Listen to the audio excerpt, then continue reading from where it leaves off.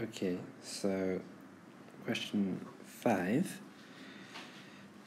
It says give the general solution to the linear homogeneous differential equation with constant coefficients. This is given. So if we get it in this form where the d is the derivative operator, and that makes it easy to write down the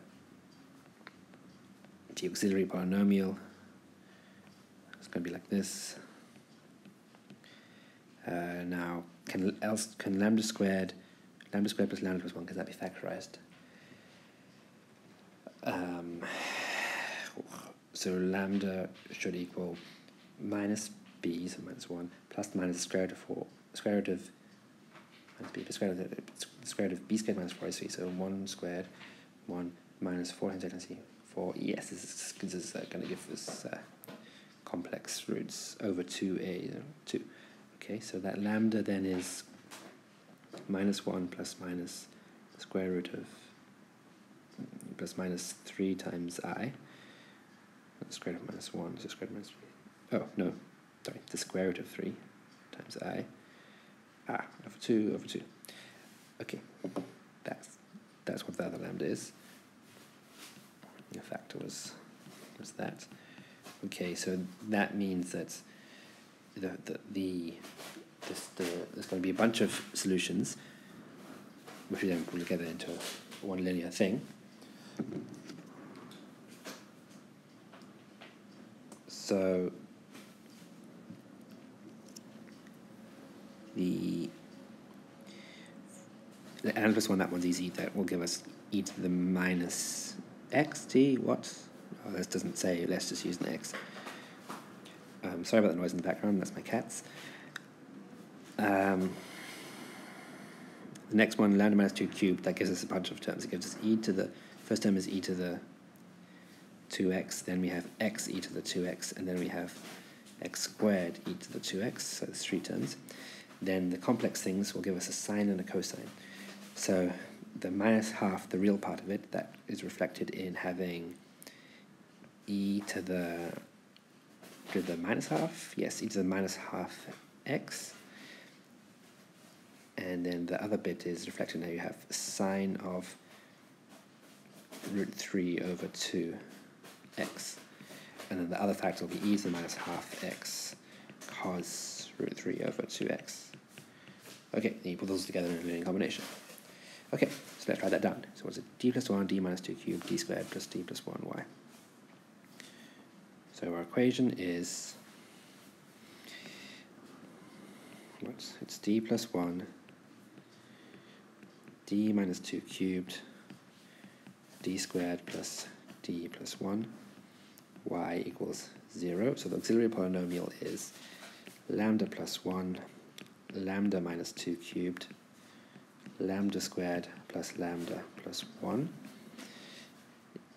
And that saying that equals 0 tells you that the roots are lambda equals minus 1, then 2, 2, and 2, so 2 3 times, and then lambda equals, what was it? It was minus a half plus minus square root of 3 over 2 I,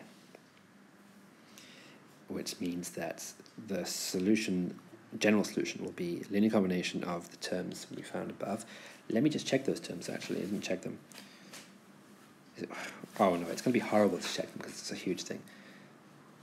I'm not going to bother checking them. Right? It's going to be horrible to check that. Let me try. If it's horrible, I'll stop. So the first one, e to the minus x, that might be okay to check. So e to the minus x, so if we have d plus 1, d minus 2, you know what, I'll check it below. The things we get, yeah, sorry. So the point is that this thing is a e to the, we call it a1 e to the minus x plus a2 e to the 2x plus a3 x e to the 2x plus a4 x squared e to the 2x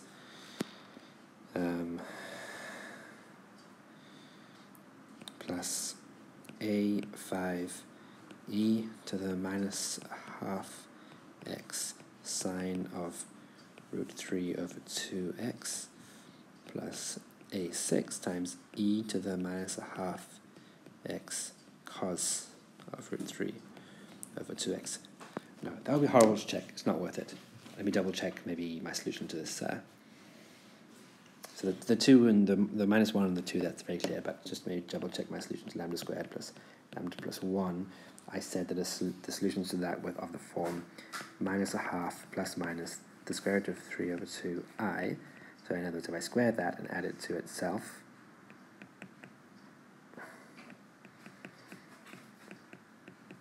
I should get 0. Okay, I should get 0. What actually happens? So get plus a quarter, and then if you have the plus term, so you go half times that, and then this times by 2. So you just have oh no wait, the minus a half times that flips the sign. So you have like minus plus, and then you have it twice. There's 2 terms. 2 minus half appears twice, and then you times it by itself, and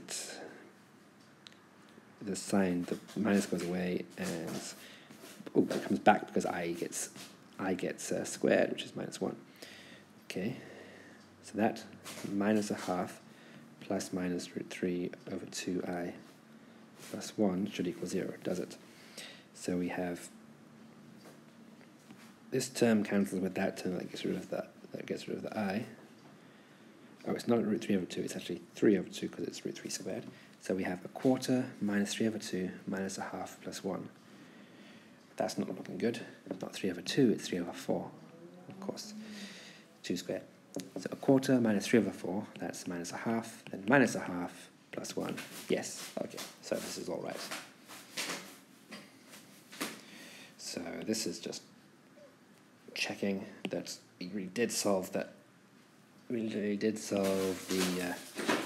polynomial properly. I'm really sorry about the cats. And that's the final solution.